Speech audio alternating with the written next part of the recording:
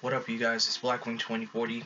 It's time I do a little bit of a top 10 since I haven't done one in a while.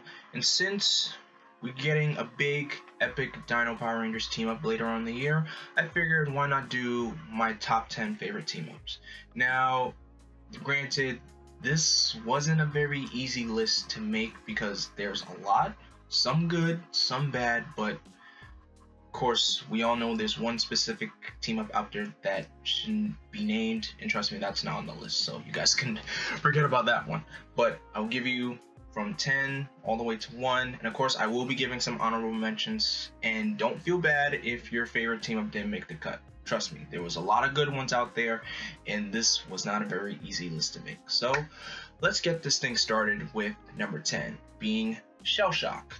This was the team up between the Ninja Turtles and the Power Rangers, and like I said during my review of Power Rangers in Space, this team up was kinda not that great. If you were showing this to a younger audience, yes, kids would think this team up is cool, but once you look at this team up, you know, as you go on in life later on, you look at it and it's like, yeah, this team up was not that great. And we all know Ninja Turtles, the Next Mutation, wasn't that great of a show either, so.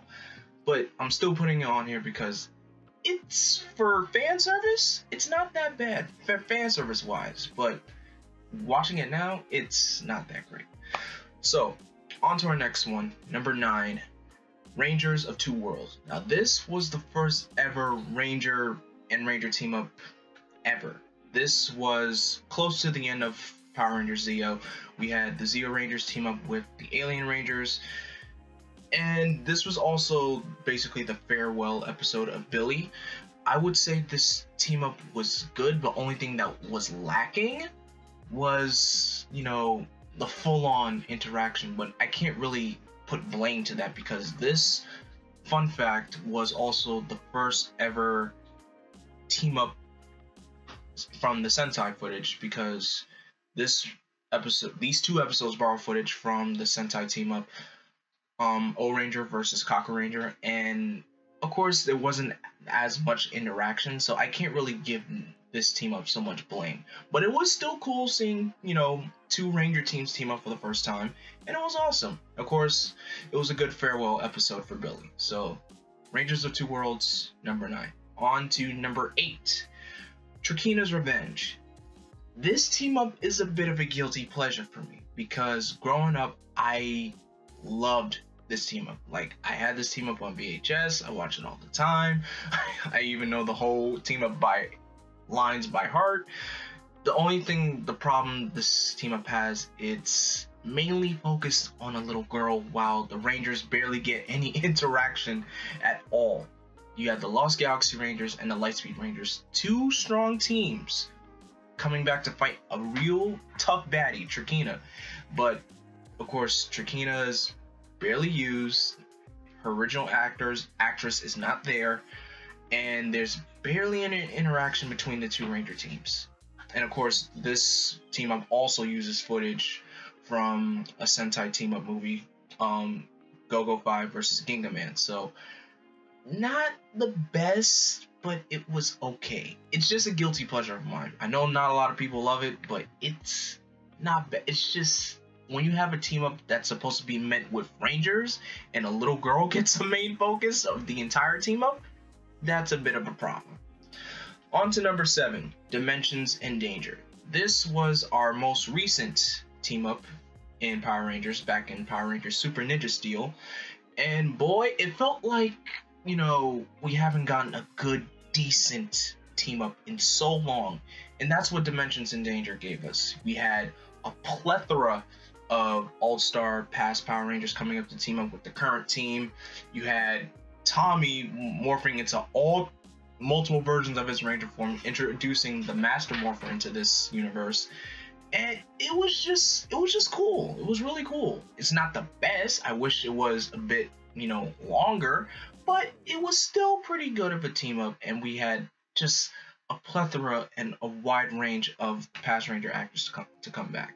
Not much interaction, that's my bit of a nitpick, but it was still satisfying to see so many Rangers come back, and it was just awesome. That's what I can say about Dimensions in Danger.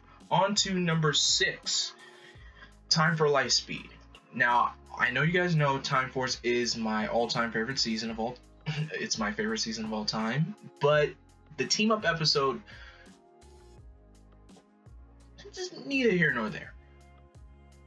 Again, with team ups being a singular episode, Time for Lightspeed gives us, of all villains to bring back, why choose to bring back Viper? Viper didn't do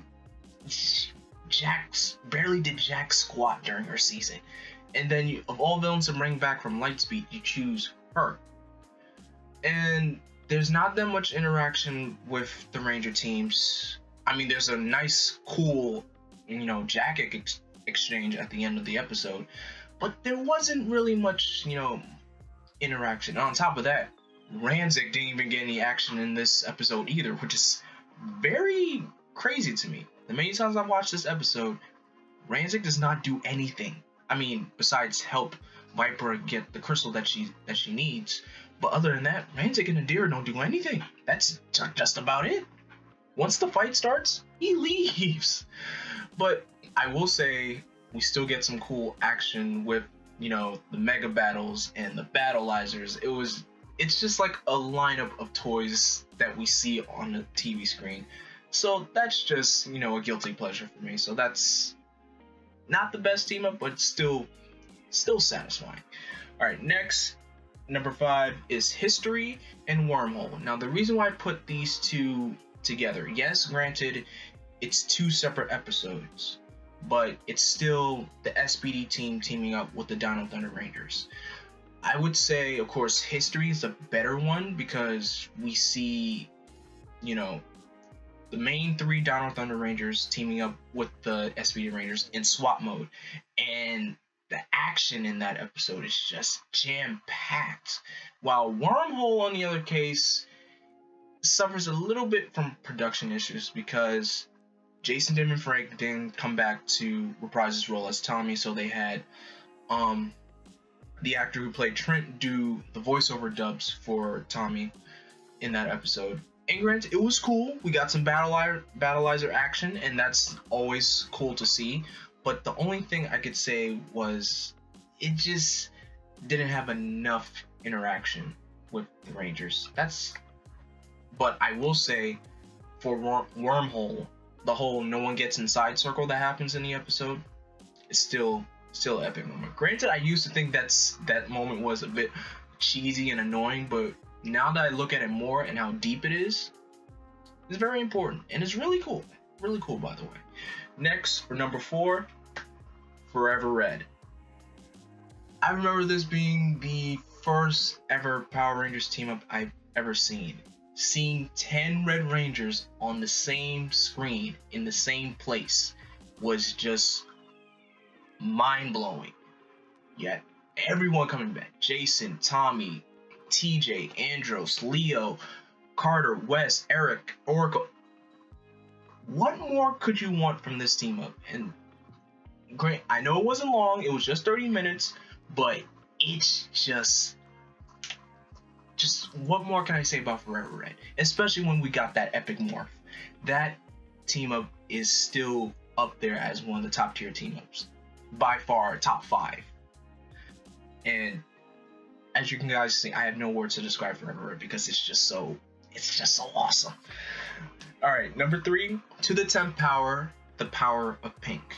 Again, 2 separate episodes, but still considered a team up.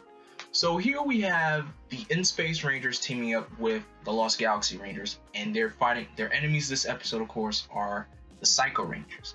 Now, the first bit, the Rangers defeat the Psycho Rangers easily, hands down.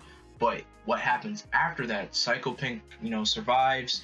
She's hell-bent on destroying the Pink Ranger, and not only does, the Rangers are able to defeat Psycho Pink, the team-up episode ends on a sad note with the death of a Ranger.